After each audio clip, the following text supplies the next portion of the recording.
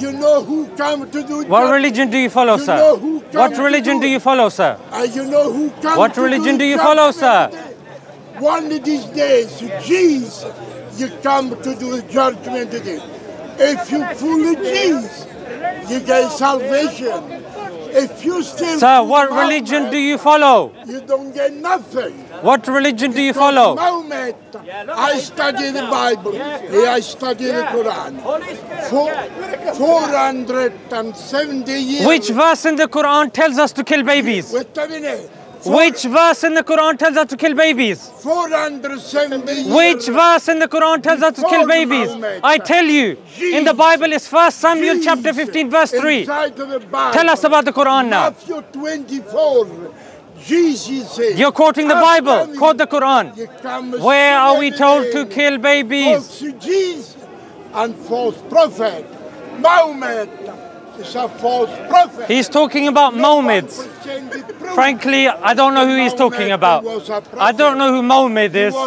Yeah, maybe he's talking about somebody in a moment and he's confused with his English literature. I can tell he is not very proficient in the English language. However, if he was proficient in the English language, he would know, and he would be aware. We do not believe that the prophets don't make mistakes. Holy Spirit. This is the man who was possessed by unholy spirit. Look at that. He was sitting there. Now he's standing. I suggest that's the unholy spirit making him up. So he's a lying. He's a liar. He's talking from his ass. MashaAllah. Allahu Akbar. Allahu Akbar. Allahu Akbar. Allahu Akbar. Ladies and gentlemen, he is a Christian who is unable to defend his faith. Had I known he was a Christian, I would have engaged with him. Sir, would you like to have a conversation?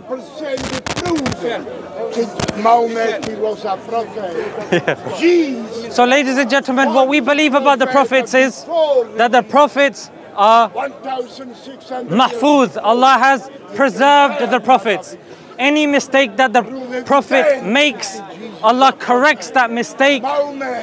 They are not left to pass away with a mistake because they are leaders. They are prophets. Yeah. I asked the gentleman over here, and even though he is frankly, I don't know what he's saying. I don't know what he's speaking, but I have a husn dhan about him.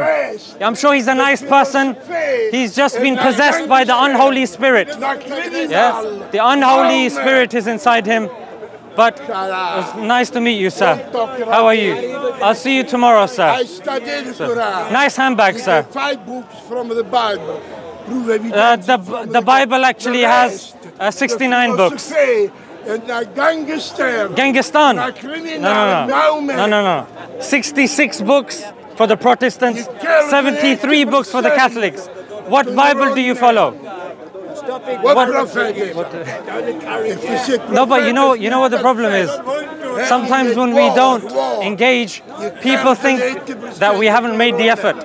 I want people to know, I'm at least making the effort to engage with him. With respect as well. Ladies and gentlemen, not all Italian people are like this. Italy is a fantastic country. I love pizza, I love pasta. I occasionally like lasagna. I'm sure he's a nice man. He's just having a bad day. Yeah? So, that's fine. Does anybody else have a legitimate question pertaining Islam and Muslims? Thank you. Thank you. Thank you. Thank you, my friend. Of course. Does anybody have a legitimate question about Islam and about Muslims? I agree with everything you say about Israel. Anybody who can't see what's going wrong with what Israel is doing is seriously whatever in my book. That's exactly the point, yeah. You don't have to be religious or educated to see what's Thank you. To know what the difference between right and wrong. Okay? And you're Christian, by the way, yeah? I'm a humanist. You're a humanist. Yeah, I believe in a God. So this humanist is saying, just for the purpose of the crowd, this humanist, he's not religious. He says he's a humanist. He says you have to be human, non-religious to be disgusted by what's going on currently in Gaza. What I want to ask you is, what are your thoughts on what's happening in Bangladesh at the moment? The Hindus are being treated absolutely terribly. You know this. Well, so here's the thing. I was going to make a video. Yeah, I was going to say that again. You're not going to give me any justification. Well, you need to listen to what I'm going to say before you arrive to a conclusion. You know, you can't tell me what to say before I've even said it. I've been looking and following the Indian news very closely. I have been doing for the past 5 years. Yeah, and I know the news that's coming out. It's coming from Republic World Channel. It's coming from NDTV, and these channels, and there are a few other channels as well. APP News. Yeah, APP News as well. APP, yeah? ABP News as well, yes.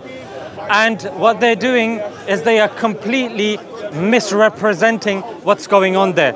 Indeed, there are certain Hindus that have, you know, been harmed, and Bangladeshis. Well, to say no Hindus have been harmed, I think would be unfair. I'm just trying to get you to acknowledge what we're saying. But if you let me finish, rather than just to get me to say a few things that you want me to say. If you have faith in me, hopefully I will give you a complete answer that you'll be satisfied with. Have faith in everybody.